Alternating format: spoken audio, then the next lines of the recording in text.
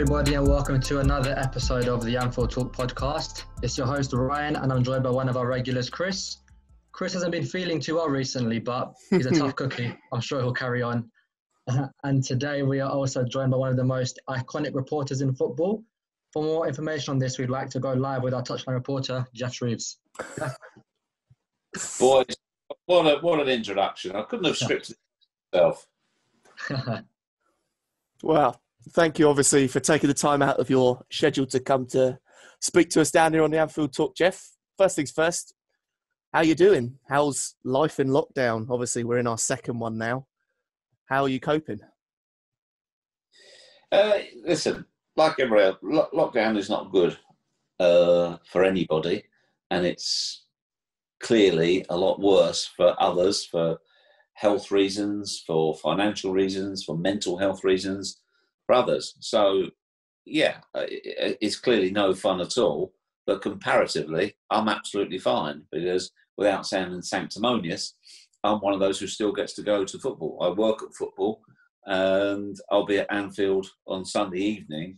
So, yes, it's not great, but I'm more than well aware, which I was, to be honest with you, even before lockdown, that any complaints I have about my life are very, very small beer indeed in the grand scheme of things. Well, it's funny you mentioned sort of health reasons because, ironically enough, the only reason I'm able actually here to record this podcast is because I've currently got coronavirus, or I'm on the tail end of it. Because I usually work in a school, and so I would be preparing for the end of the day at the moment. But unfortunately, I'm locking down myself, so I'm able to have this wonderful conversation with you fellas.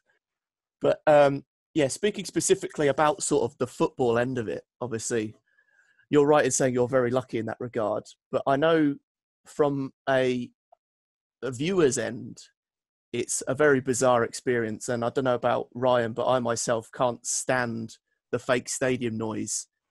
How is it, though, being... I've got to watch it without it. Yeah, exactly. How is it, though, being in the actual stadiums without the fans?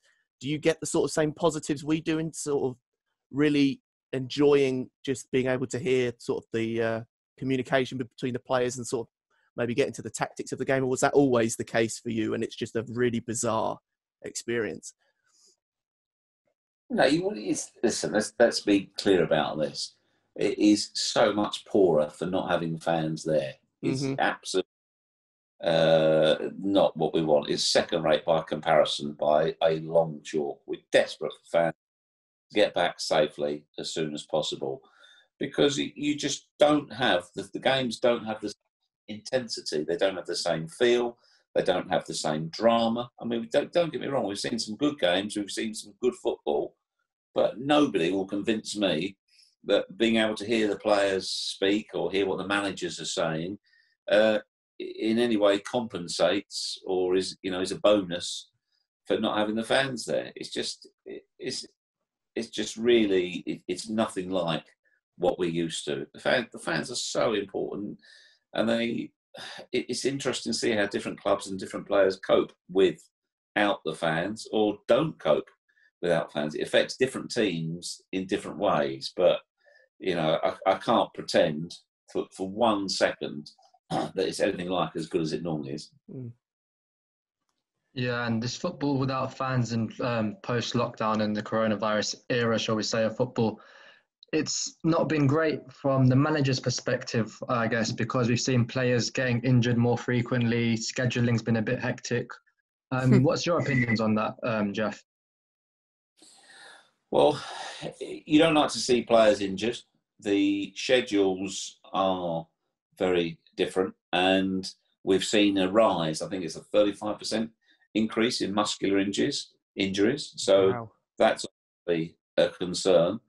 But at the same time, I would also say, where they can, that the managers who, they want to protect their players as well, they've got to make different decisions in that they've probably got to use far more of their squad than they would ordinarily.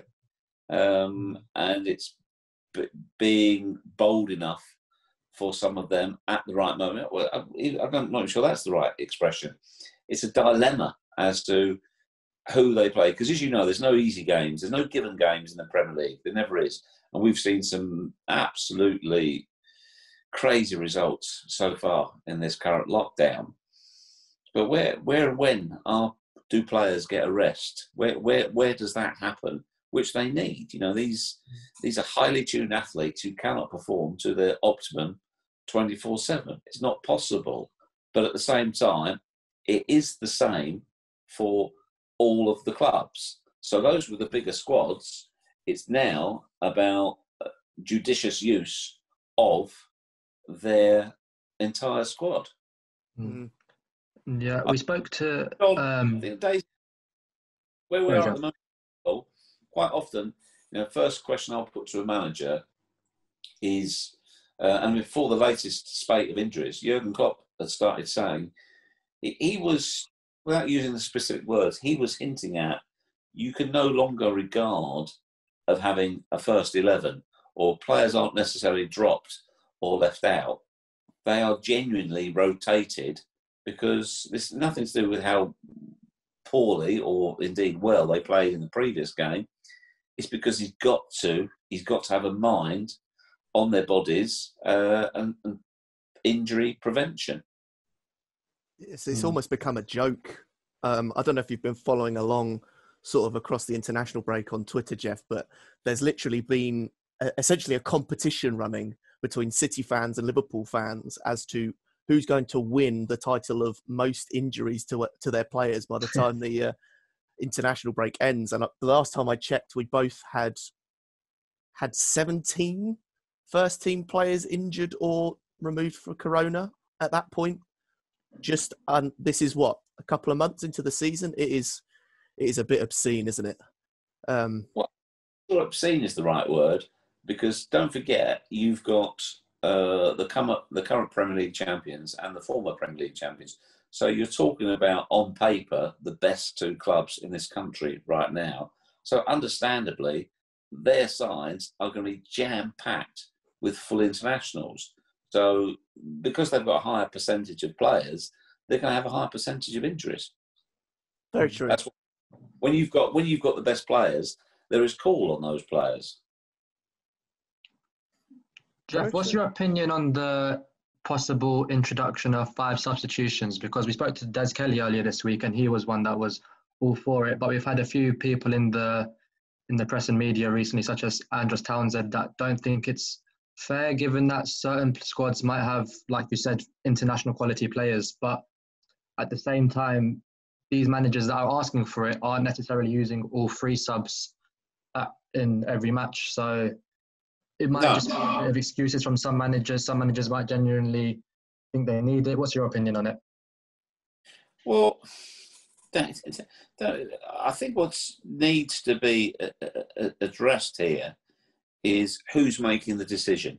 Now, the decision is made by the Premier League. The Premier League is not a body in its own right. The Premier League is made up of the 20 Premier League clubs. So the 20 clubs vote.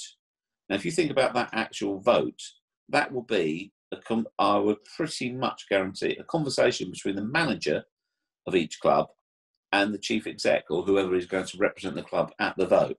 So when high-profile managers, or managers such as Frank Lampard or Jurgen Klopp or Pep Guardiola, say it's ridiculous, why in this country are we not having 5 subs? Well, I would address that question to your fellow manager. I'd address to the managers of the clubs who voted against it and ask them, because they're the ones who voted against it.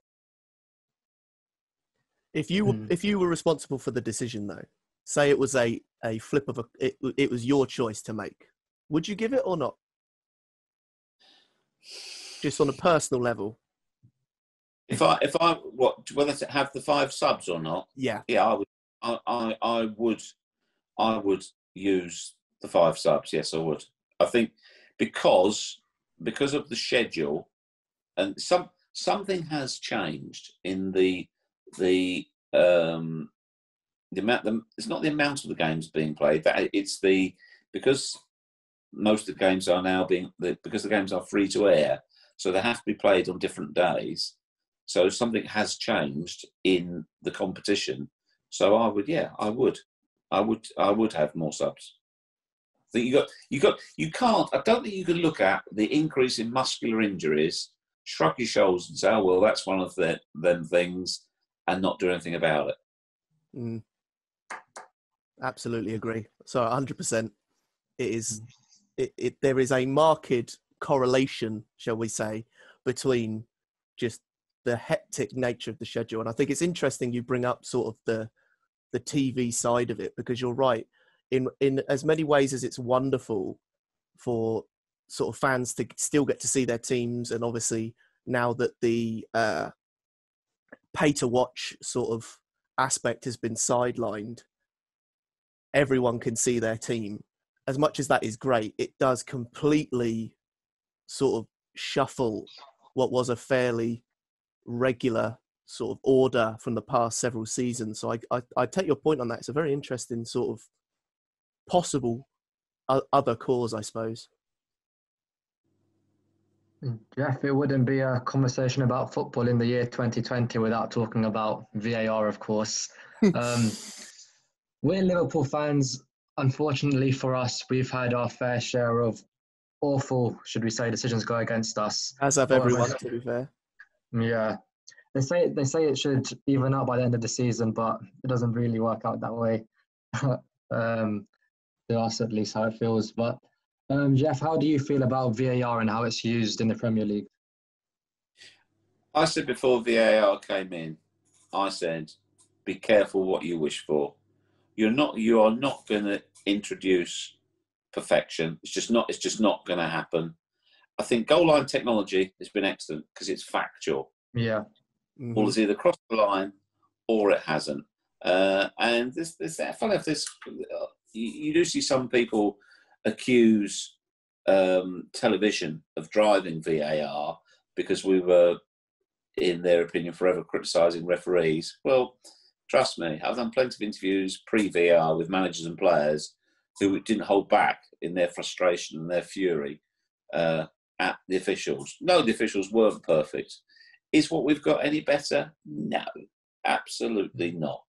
I think if it's too late, but if we could turn back the clock, I wouldn't have it. I think it does. I think it does more harm than good. The delay, the celebration. This is only my opinion.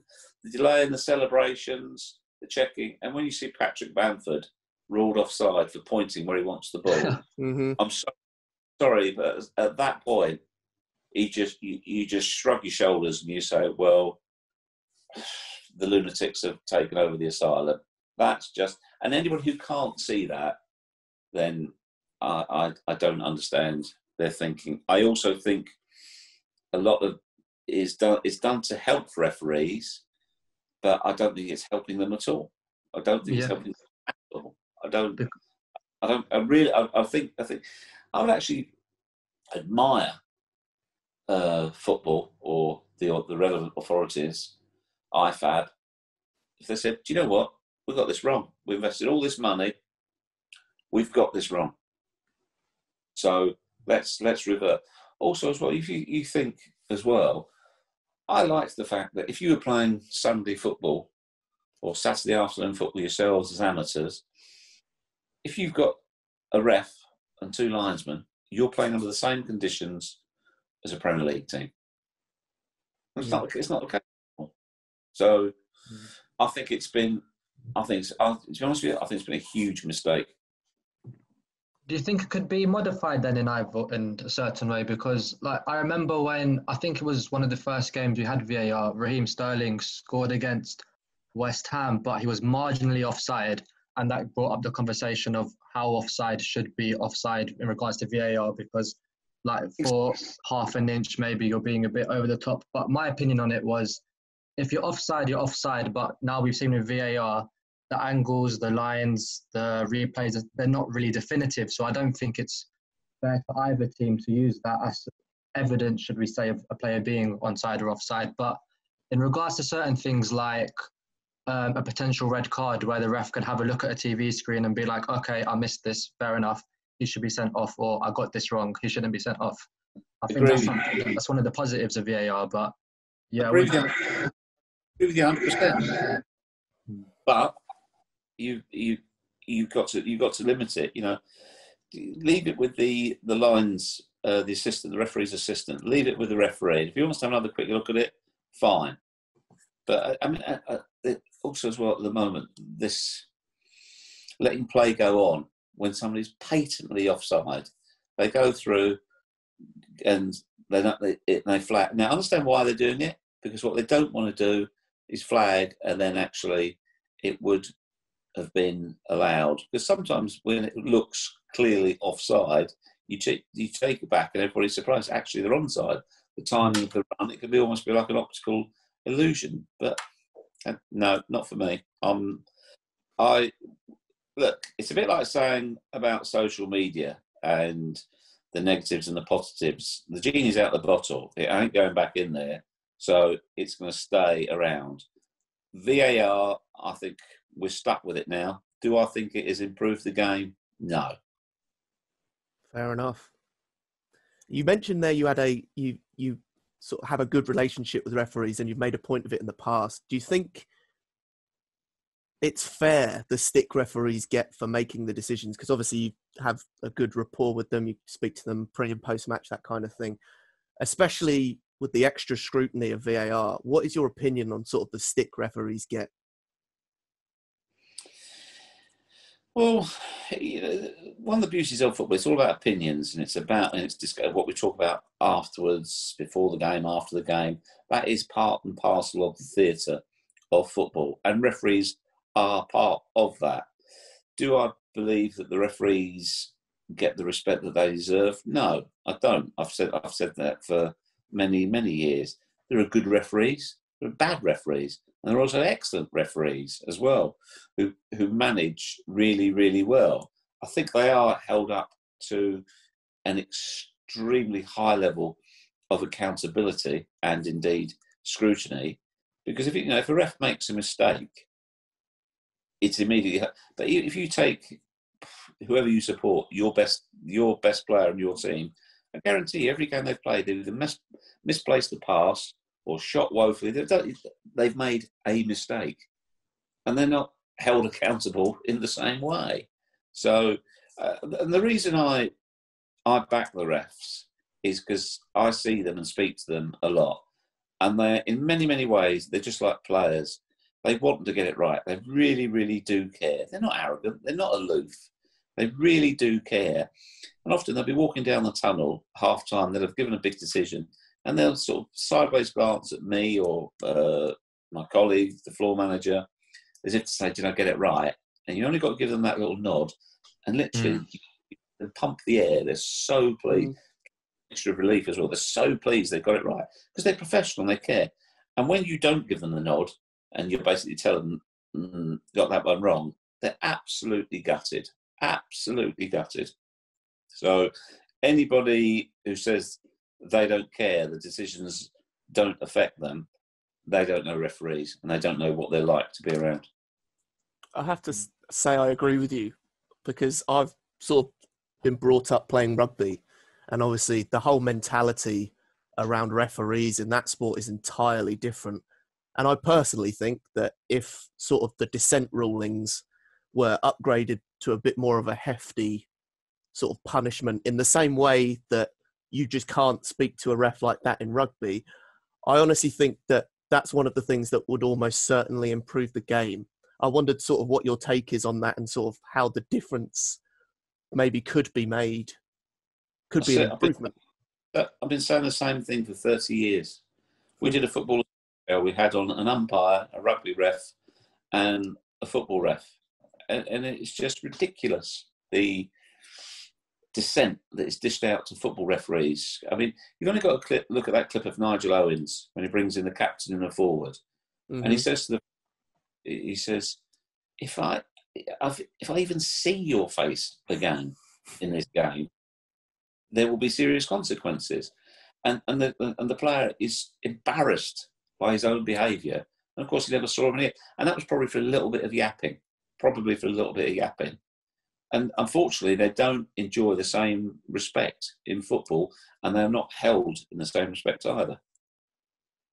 Do you think they're protected by the Premier League and the FA at a good level that they should be? Because like with regards to certain referees getting incorrect decisions in retrospect of what's happened, I feel like they're protected well in terms of the Premier League. Don't like to say too much about it. The refs don't do any talking themselves, and then they just get on with it next week, and people like almost forget about it. But there's some cases where a ref might get a bit of a reputation by certain clubs where the fans might feel rightly or wrongly that they don't get as fair decisions, but the referee might be refereeing them again later on. Do you feel like they are protected well by the FA?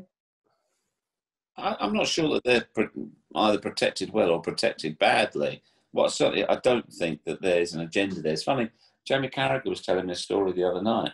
He said how there was a game where he complained either to the referee or said something about him. And then a week or so later, they had a penalty given against them. And Jan Mulby pulled him. He said, that was you trapping off or about that ref. That's why that got given against it. And Jamie said, I'll never criticise referees after that. I can believe that of yesteryear. I don't think refs go into games now at all with what either happened in the previous game or I just don't think they feel like that. I think it's possible if you think about it for referees. So when you question, so for instance, this David Coote has been taken off of VAR, hasn't he, for this Sunday? Yeah. Now, you could look at that two ways.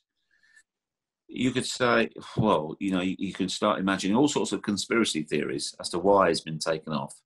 But what if David Coote, going into that game, because of what happened previously, felt under so much pressure, he couldn't actually perform to his optimum level? And actually another person, so he was rotated on to do that game, and another person would actually potentially perform better than him on the day. So on that basis, it's right that he's replaced. It's not personal to David Coote. Yeah. It's certainly not an attack on his integrity or his ability. But if he went into that game thinking, oh my word, Liverpool again, after what happened at Goodison, if I don't get everything 100% right here, he could be under intolerable pressure. So it's probably more. I don't think it's a big deal. It's probably more appropriate that somebody else has VAR that day.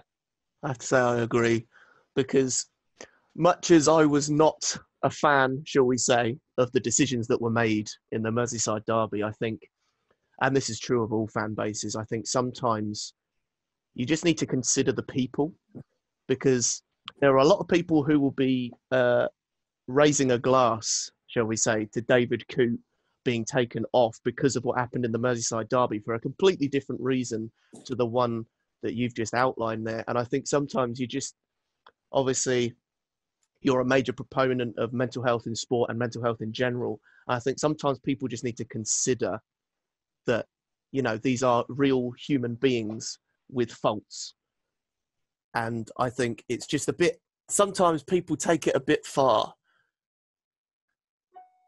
But anyway, so obviously, Geoff, you are an absolute statesman of the sport and sports journalism. You've been at Sky since the inception of the Premier League, all the way back in 1992. We were just wondering, back then, at the very start, in terms of sort of the Premier League and the relationship with Sky and how televised and media-ized, I suppose, the sport has become, did you see this coming at all? Well, the size of the Premier League? No, I don't think anybody could have predicted that. I think we knew that it was a new concept, being treated in a different way, being marketed in a different way. The amount of live games on television was obviously very, very different as well.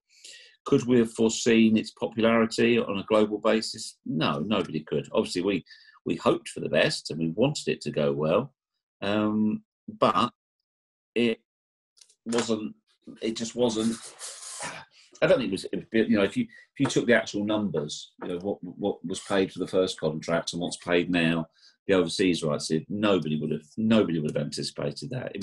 I think it would have been impossible to predict. It's interesting 'cause it makes me think of sort of your comment about the genie being out the bottle. Now, I think that was another moment where it kind of almost went over a hump and then never looked back. Yeah, I don't think anybody wants the genie back in the bottle. Very true. Yeah. One's a positive, one's a negative. The amount of, again, going back to the current scenario in terms of COVID, I was talking to a club, I think I was talking to a manager and a player the other day, and we were talking about it. On the one hand, going into a game, you have to put into perspective when you talk about maybe who's going to play left back this week, and it's fairly indistinguishable between the two candidates, who's and how important that decision as to who's played left back when whatever else is going on in the world right now. But then set against that, people's lives right now are very, very difficult, and football, alongside other sports as well, does provide 90 minutes or more of relief against the drudgery that's going on right now. So they want to take it seriously. They want to have the same passion. They want to have the same discussions as well. So it's about perspective as to what football is right now and its place in society. I guess hand in hand with how big the Premier League has got over the years, we're starting to see a lot more coverage and getting closer to the players as fans. Like, for example, through social media and little bits clubs like to do now to give more coverage of what goes in behind the scenes. Another aspect of that, I guess, is the interviews that we're getting, because back, I'm sure, in the inception of the Premier League, players weren't getting their pre-match, post-match interviews like they do now, their midweek ones. Do you feel like it's a bit of an overkill for managers and players getting interviewed this much? Because obviously you'd think they just want to concentrate on the game, but at the same time, they know they've got to do their duty. How do you feel about that? Well, it's a very different landscape to when we first started out in 1992, in that the interviews were not actually contractual, so they were by grace and favour. And if a manager didn't want to talk to us, he didn't want to talk to us. We used to ask them if would they mind doing a quick word for us. Majority were fine and were helpful, and they understood that this was going somewhere different. It was going to a different place. So I get that completely. Don't forget as well, for the overseas market. There's a huge amount. Sorry, for the overseas market, there's a huge amount of interest from hearing from the players pre-match and post-match, and the managers as well. And then in the build-up to the game, they're used to it now. They're so much more used to it. They're conditioned to do it, and it's no different from other sports. If you take baseball, American football, they're all interviewed pre and post as well, because the fans, again, I've always said this: the most important people in football are the fans. Always have been, always will be. They indirectly, at the top level of sport, they are the ones that fund it. Whether it's attending matches, buying broadcast subscription, you name it. Without the fans, it's very, very difficult. As we're finding out, with them not being not in the stadiums. The fans, you cannot disregard fans. So, for instance, fans, when if they want to hear, if the fans have made it abundantly clear, and the feedback we get is that fans want these interviews, then the fans should hear it. Do you think the fans get treated fairly then, I guess, by the Premier League and the FA? Because going back about a month or two ago, they brought in pay-per-view matches that, as I'm sure you know, didn't go down too well with the fans. And it's almost like I personally feel like it's a slap in the face to fans, because we're not allowed in the grounds. And so all we can do is watch the games. And then it's almost like, okay, if you want to watch the games, here's £15 to watch your team this weekend on top of your Sky bill, your BT bill, and your TV license or Match of the Day. Do you feel like it's a bit ridiculous that that was even taken as an option, even though it wasn't too long? But yeah.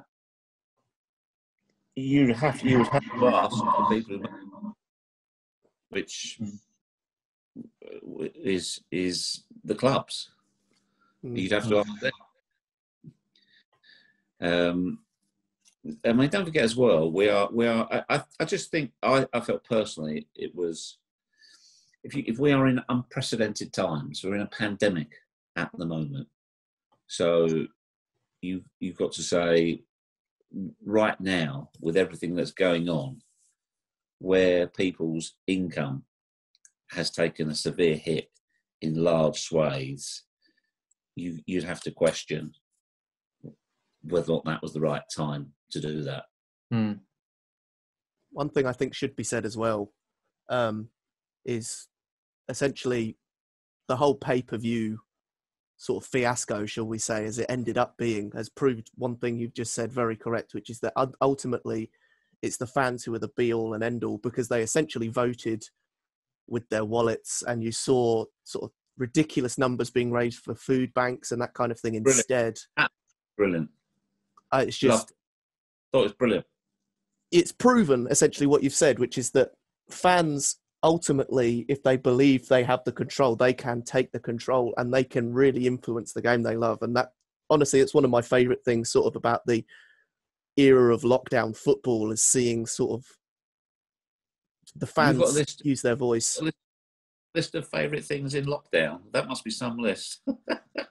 It's not a very long one, but it is it's a nice sort of glimmer of hope that I found very important, shall we say, in the past few months. Now, what they did with the food banks was all sorts of different clubs. I thought was amazing. I thought it was absolutely brilliant.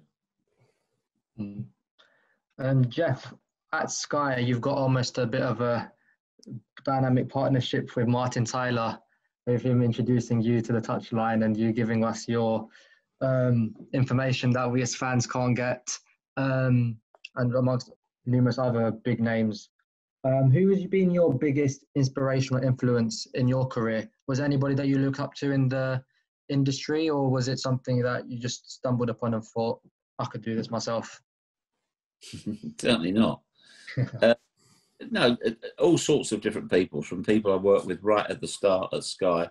I'm never particularly one for naming individuals, because it's unfair on the ones that you don't name. You can take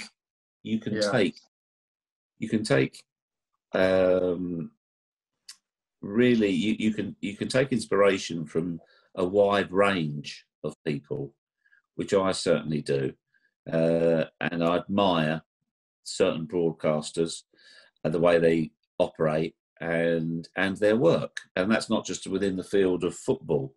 It's in a wide range of fields. But yeah, I think it's always good to have role models and inspirations. But I'm a great believer in life. It's always best to be yourself, because I think you'll find everybody else is taken. Wise words. Now, obviously, we are a Liverpool site. We're a Liverpool-based podcast. We have to ask you about Jurgen Klopp.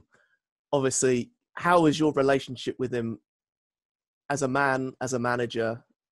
What is your opinion of Jurgen Klopp? Because obviously ours is very positive. Yeah, mine too is very positive. He's first of all, he's a successful manager. So on that basis, you respect him for what the teams he's overseen, both here and in Germany, and the job that he's done.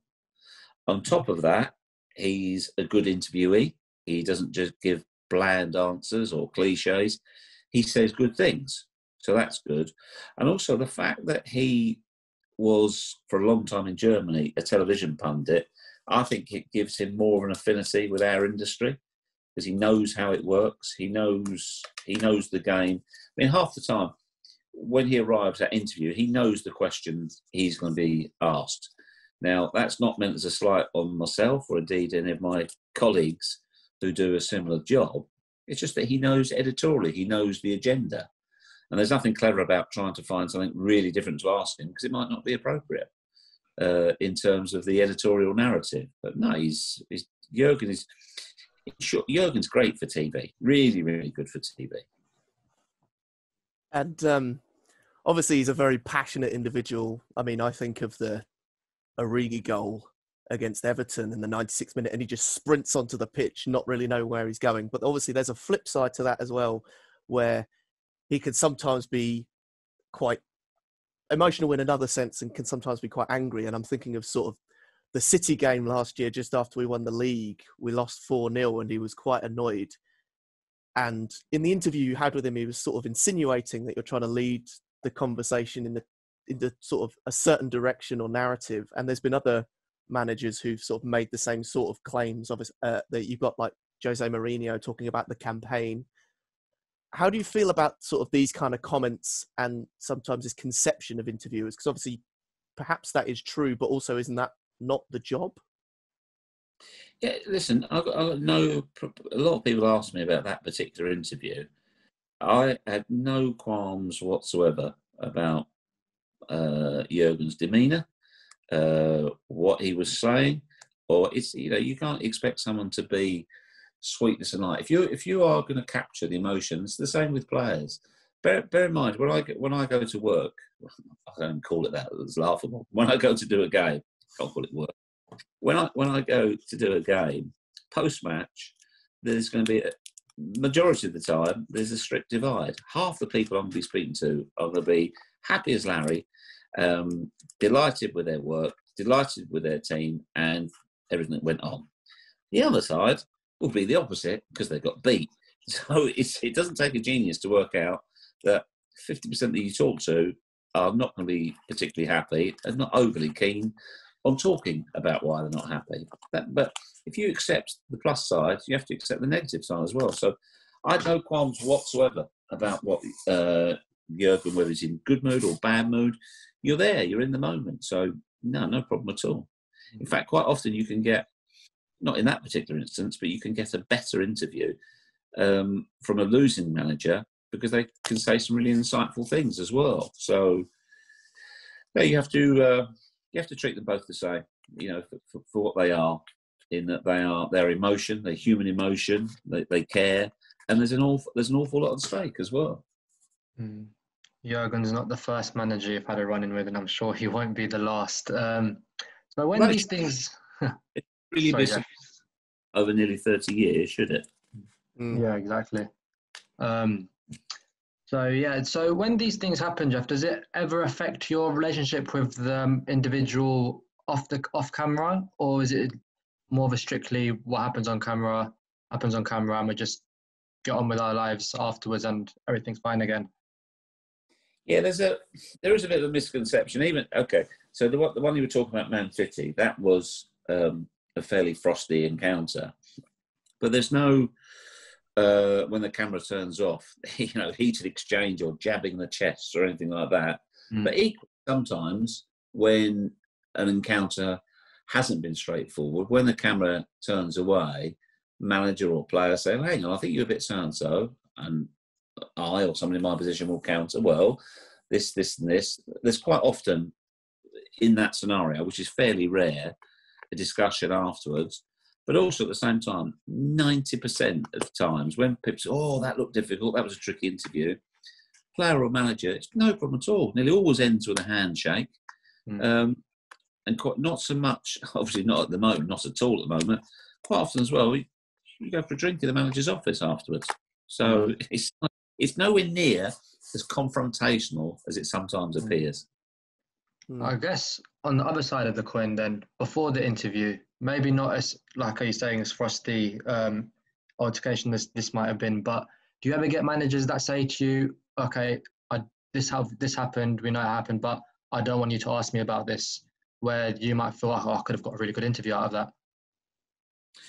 No, that doesn't happen anymore, because let's say a manager appears before me and says, and it's happened before, and it says, right, we know X happened, but I'm not going to talk about it. My stance, yeah, I'll say absolutely no problem at all. That's your prerogative not to talk about it, and I respect your right. But it's my job to ask about it. So you can't interview somebody who doesn't want to be interviewed. So whatever the incident is or whatever's happened, if they don't want to talk about it, that's fine. So you say, look, I need to ask you about so-and-so. Manager says, I'm not prepared to talk about it.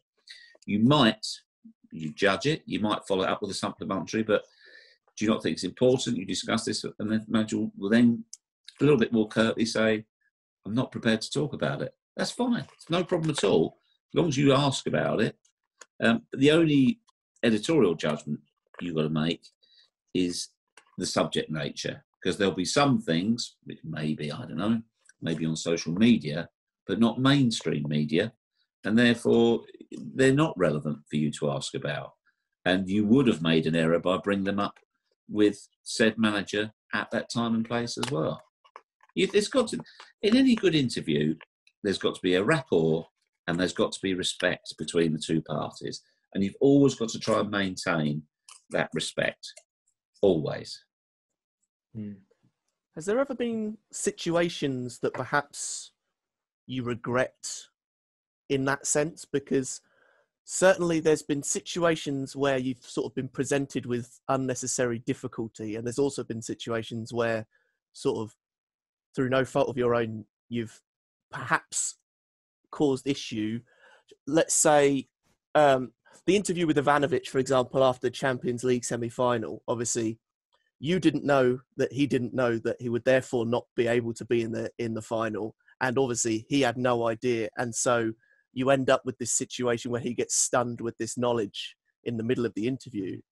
Is these sort of like teachable moments, or are there sort of any regrets or that kind of thing? How do you reflect back on maybe moments like that where there's been sort of difficulty? Well, I'll be honest with you, there haven't been many moments like that. I mean, that was the part you missed out there as well, was that not only did he not realise that he wouldn't be playing in the final, he didn't actually express very clearly that he he actually understood that he wasn't going to be playing in the final. That wasn't clear either. There was a whole thing. Do I wish it had gone differently? Of course I do. Absolutely, of course I do. None of it was intentional in terms of the way it panned out. It was an extreme set of circumstances.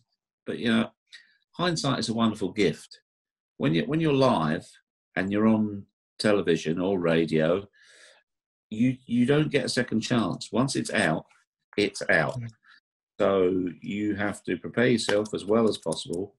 Try and put yourself in a position where you don't make those types of errors, left, right, and centre. Which people do make mistakes. It happens. It happens. Fun enough, Bran and I we spoke privately, and in fact, when you may or may not remember, he scored winning goal in the Europa League final. I think it was the following season. And as soon as the game had finished, I texted him and I said, thank God. I said, you will now quite rightly be remembered at Chelsea as a goal scorer in a European final, and not for that so-and-so interview.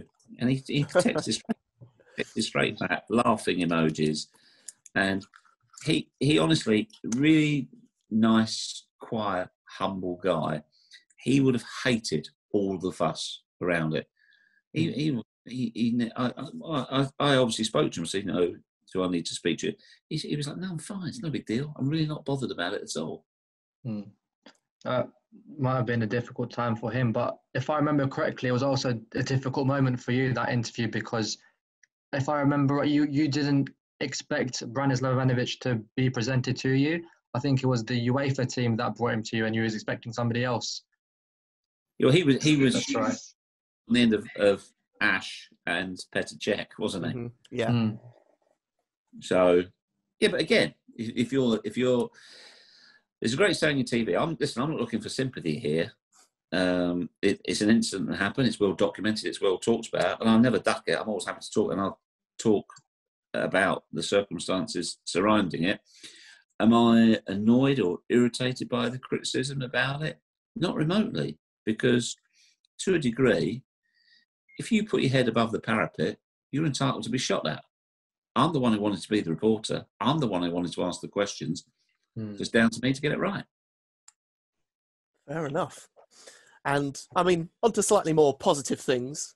Bringing it back to sort of a more Liverpool-centric area, are there any players obviously Klopp is a major personality who covered that. Are there any players that you just love to interview? Not necessarily from Liverpool even. Are there any that just really stand out to you as individuals where you always get a good answer? Loads of players. Because and they vary. Footballers are like society. Some are quiet, some are loud, some are funny, some are serious. Some you have strong relationship with, and you will message each other and speak to each other outside individual games. Others you don't really know that well, and it's a fairly straightforward professional job. But no, absolutely. There are so many people don't realise. Again, people. There is a stereotype of footballers in many ways. But, I will say about the football, not to the wider public, not necessarily the footballing public. Footballers are like society in my mind. 80% are pretty straightforward, ordinary people, although they do an extraordinary job. Pretty, normal people, I would describe them as. 15 or 18% are absolutely sensational, whether it be funny, generous, warm-hearted, who are just great to be around and who do fantastic things. And then you've got a very, very small number, who maybe attract negativity, but the noise around that negativity is out of context with their numbers. Thankfully, it's reversing, and it's been really, really good to see the efforts of a lot of top-level footballers now, and lower down as well, the difference they're making in society, their initiatives, their foundations, their charities. And it's not just pleasing to see because it's what they should do. I'm not saying that. What I find pleasing is, having been in the game for so long, I've known the footballers have been doing this type of thing for years and years and years. And I'm just pleased at long last now, they're getting the credit for it. They're getting the recognition. They don't do it for the credit, and they don't do it for the recognition. But nearly all of them, they know how fortunate they are to be athletes, professional athletes, and well-rewarded athletes. And they do this because they want to do it. I just think it's heartwarming that now they're getting the credit that they deserve. Like you said, Geoff, you've been in the journalism and media scene for a good number of years now. How have you seen this industry change over the years? Because obviously now we have social media. There's a lot more interaction between fans and players, managers these days. How different is it now to when you first started out? In some ways it's very different. In some ways it's like chalk and cheese. But then I would also say, when I joined, it was very different from 10 years before that. So like any industry, it evolves. I think one of the things that has definitely changed is that I think that fans have far more information available to them now, are far more interactive, and are far more knowledgeable. Not to say that the previous generations of fans weren't knowledgeable. The fans now just have a greater amount of knowledge, and they, everybody in the media has had to up their ante because fans, not just their thirst for knowledge, but their level of knowledge as well has risen enormously.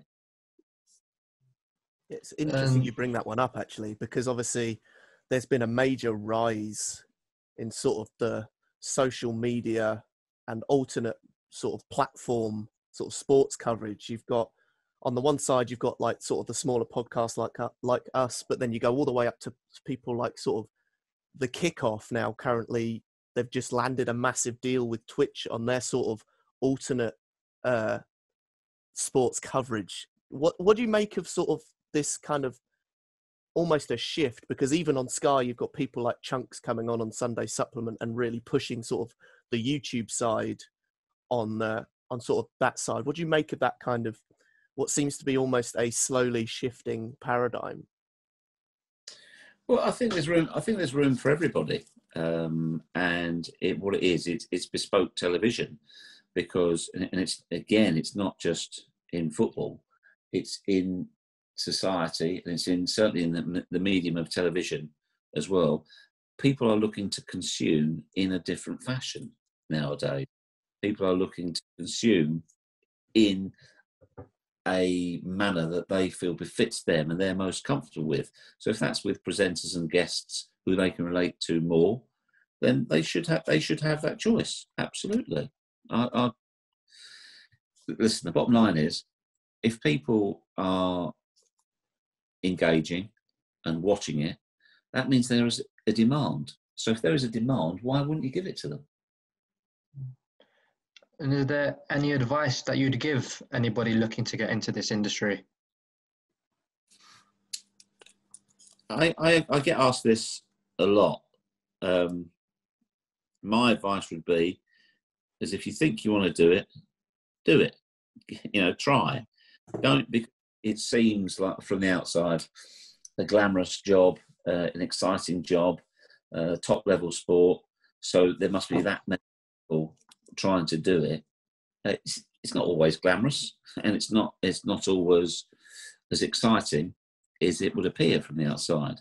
But all I would say is, don't let that put you off in terms of, because on that basis we'd never have any new reporters, we'd have no new media people. It's like somebody wants to be in a band, or who wants to be a movie star, or wants to be an internationally renowned architect. Just because the battle to get there is so intense and so difficult, don't let that put you off. Otherwise, we'll never, and you'll find out on your journey as to how much you really want to do it. Now, you might be the best and it not make it for different reasons. That's true. There's no guarantees. But based on my own experiences, the career that I've had, I would say absolutely go for it. It's a fantastic world. I like the media. I like working in the media. I like media people as well. And I would encourage anybody, absolutely have a go at it, because there's great fun. And I always think as well, I agree with the old saying, and it definitely applies to me. If you love what you do for a living, you'll never do a day's work in your life. Mm. So we get this question a lot, especially with sort of special guests of your stature when they come on. And the one thing I always think of is of your immense personality and quality. Shall we put it that way? But I always think of, there's a quote from, of course, Jurgen Klopp, where he says, and I think he's talking, it may be before the Barca game or something like that. It was around the time where we were about to go on to win the Champions League. And he says, listen, you can try your hardest and not get anything, but the only way that you will get anything is by trying your hardest. So I think it's just about always giving it that go and giving it that proper try and finding out if you like it. Because if you like it, great, but you won't get anything by not trying. No, not at all. Be prepared for setbacks. Expect those setbacks. Try in advance to work out how you can deal with those setbacks. And it's very simple. It needs hard work. It needs a degree of ability, and it also needs an awful lot of luck. And that's what you have to have. And that's the same as in most industries. Now, I would say I majored on the hard work and the luck far more than I did on the ability. But it's, if you don't give it your best, there'll be somebody at your elbow who will try harder and is far more likely to succeed than you. I guess moving on to a slightly different topic that I'm sure is very close to you, mental health. You're an advocate of mental health, and we've seen organisations such as Mind collaborate with the EFL recently to help promote the issue and I guess the idea of mental health, where a lot of people in this country might not be quite as informed as we probably should be, and especially in regards to men's mental health. Could you give us an insight to some of the work that you do with regards to promoting mental health?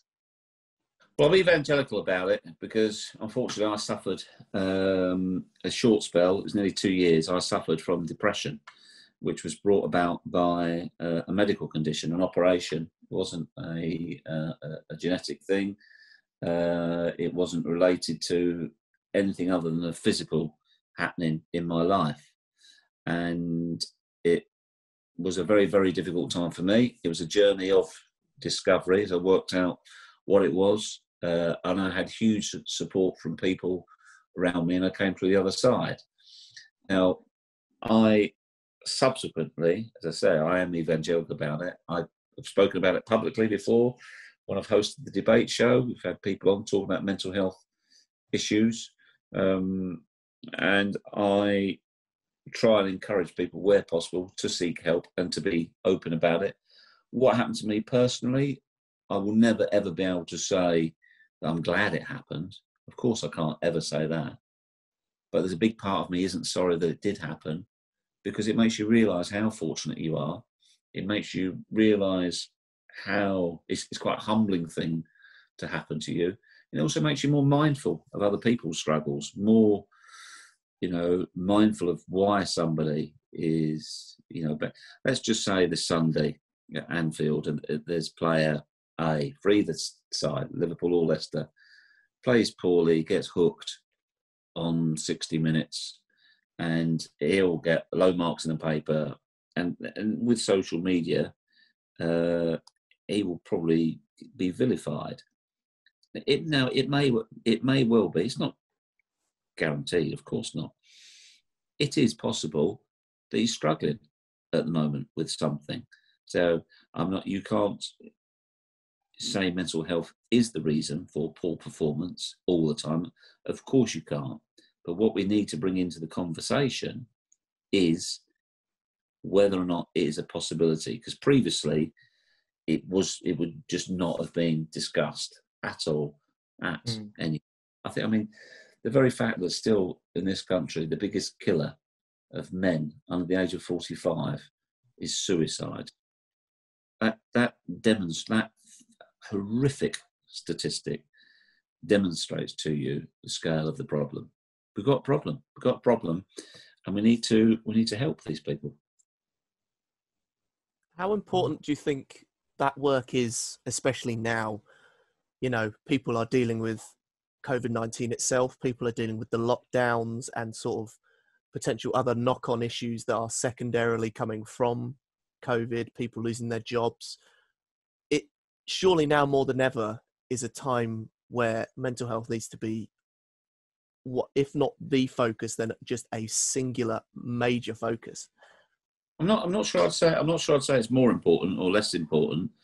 What I would say is, because that almost demeans or means it takes superiority in this time frame, which I wouldn't say that.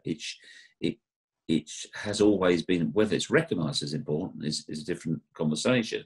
What I would say is, and I think this is what you're alluding to, right now we are going to see, and we are seeing, a huge increase in problems in that area.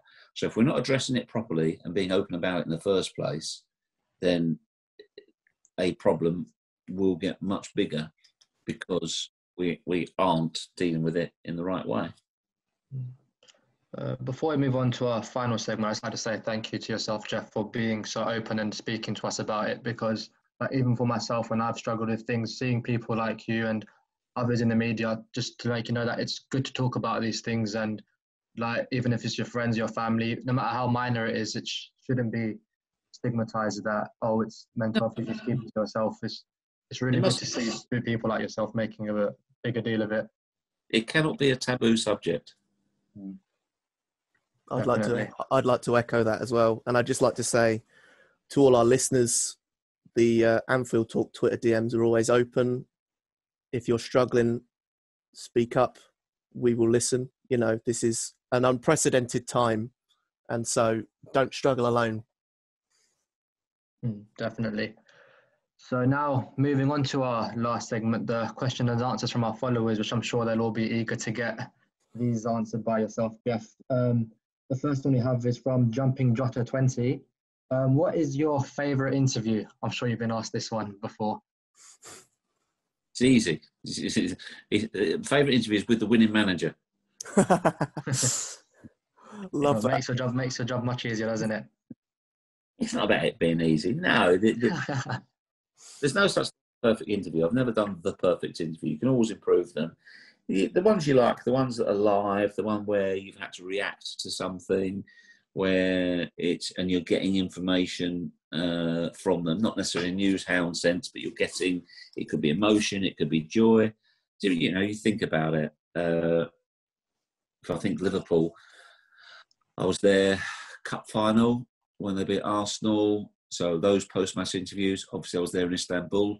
So those post-match interviews, you know, you imagine being the first person that they speak to media-wise, the players and manager. Just brilliant. Just see the adrenaline rush is just absolutely brilliant. Fantastic. Those are the times. Those are great fun. Those are great to be involved in. Big occasions. Okay. Next one's from Harris. Slightly different tack here. What is the process of recording and working on the FIFA games? Because obviously you've become almost an urban legend in terms of your voice lines getting involved in sort of the injury side of the game in the FIFA games, and you've sort of become a big personality on that. Definitely a cult hero. Yes. Could you qualify the expression almost an urban legend? Is that what they call damned by faint praise? Possibly.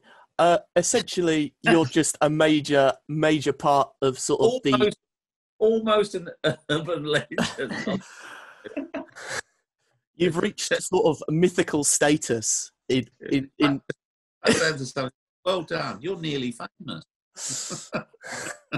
Oh, trust me, you're definitely famous. But yes, so what is the process of recording and working on those FIFA games? Easy. I went into a booth about 10 years ago, said a whole load of things, recorded it, and I've never been back since. Piece of cake. So there's no very interesting. So there's no sort of, you don't have the incremental updates. No. That's just EA Sports being lazy. Yes, we have our thoughts on that. Next question. I guess this is kind of relates to something you spoke to earlier about there's some questions that even if the manager says they don't really want to talk about it, you still have to do your job and ask it. Michael's asking, is it hard or uncomfortable asking managers questions about getting the sack if they're on a poor run of form? That's a good question. Yeah, again, you have to judge whether that's appropriate. And at what point? I mean, normally there's chatter going into the game, isn't there, in the media about whether or not a manager is under pressure. It's never good. What I would say is, in the early days, I'd probably ask a manager whether or not they feared, they're concerned about their future.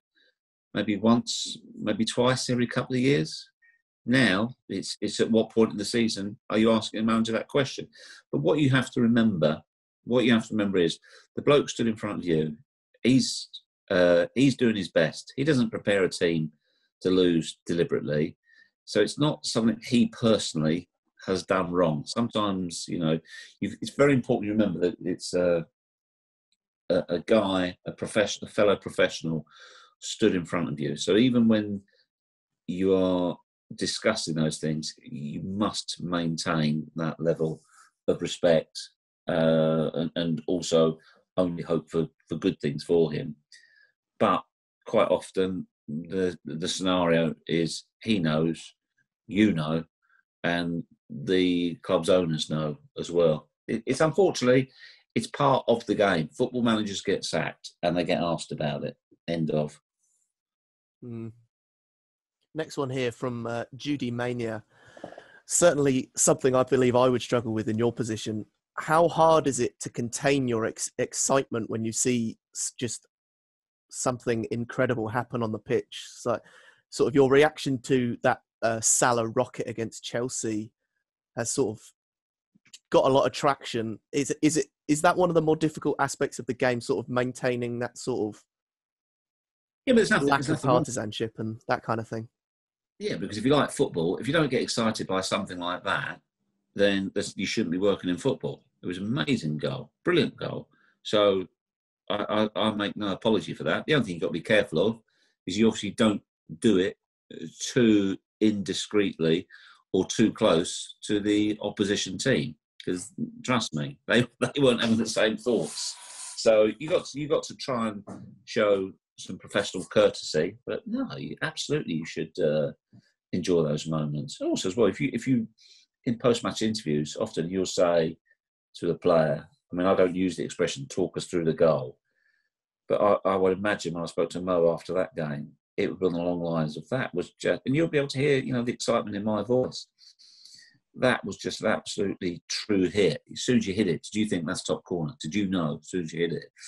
Because it was an exceptional goal from an exceptional player. So those are the things we love. We love those moments. And question from Lemmy. What's the top 3 moments you've witnessed in football in person? Oh, my word. Nice, easy question to round it off here. Can't be too much to choose from. I don't know. I'd probably go Aguero, Istanbul, and Nou Camp. In any particular order, or in that order, or just sort of those are the 3 that are beyond the others?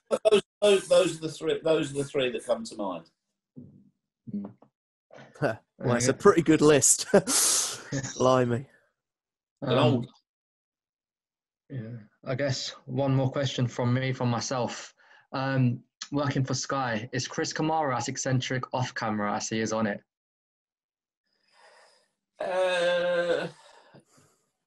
No. Over the years, I've not actually worked with Chris that much. But no, Chris is great fun, and of course, he's got a huge personality, and that's what people love about him. But you can also have a serious conversation. Very much have a serious conversation.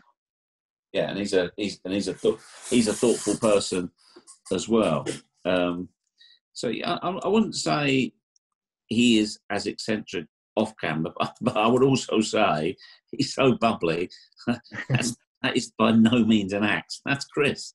That's what Chris's personality is like. Well, I guess that's going to bring our podcast to a close today. Geoff, thank you very much for coming on to the show. Did you enjoy yourself? Very much so, boys. Very much so. It's always, I always think, like the old advert says, it's good to talk. And I think shows like this, I think they're important. I think, like I said earlier, there's a place for everybody in the media. So I can only hope you continue to build your audience and your content.